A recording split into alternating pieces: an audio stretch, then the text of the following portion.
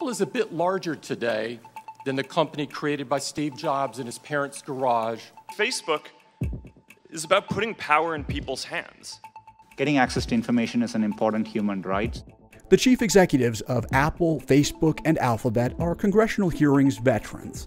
They'll be joined by first-timer Amazon CEO Jeff Bezos on Wednesday, as all four come virtually before a House Judiciary Subcommittee. The topic this time is one that strikes at the heart of each of their companies: whether new laws are needed to rein in big tech. This is an unusual moment when we've got the CEOs of 4 of the 5 largest companies in America showing up at a hearing at the same time, testifying in a hostile environment about how they became so large and whether they acquired their dominant position in the market legally. The bipartisan investigation is looking at whether U.S. antitrust laws need to be updated. These online platforms are in some ways a new phenomenon, certainly new enough that they didn't exist when U.S. antitrust laws, which are decades old, were written. Some lawmakers say the tech giants are wielding excessive power over markets such as online retail, online advertising, and smartphone apps. Amazon dominates online retail with nearly 40% of U.S. online shopping occurring on its platform.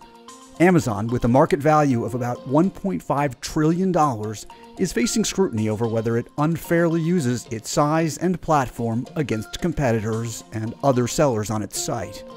Jeff Bezos, Amazon CEO, came under pressure to testify to Congress after the Wall Street Journal reported in April that Amazon was using data from its own sellers to launch competing products. Amazon says it strictly prohibits its employees from using seller data to determine which private label products to launch. Wednesday's hearing will be the first time the world's richest man testifies before Congress. It will be a new experience for him, and it'll be interesting to see how he responds. Lawmakers are expected to challenge Amazon's contention that its business practices don't drown out competitors. Bezos, in the opening statement he released, says Amazon accounts for less than 4% of retail in the U.S., and unlike industries that are winner-take-all, there's room in retail for many winners.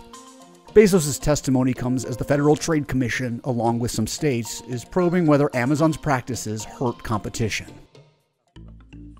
Apple's CEO Tim Cook is expected to defend how his company's App Store operates. It generates about $15 billion in annual sales for Apple. Developers, customers, and lawmakers are balking at the 30% cut the company takes on sales. It's the only App Store available on more than 900 million iPhones worldwide.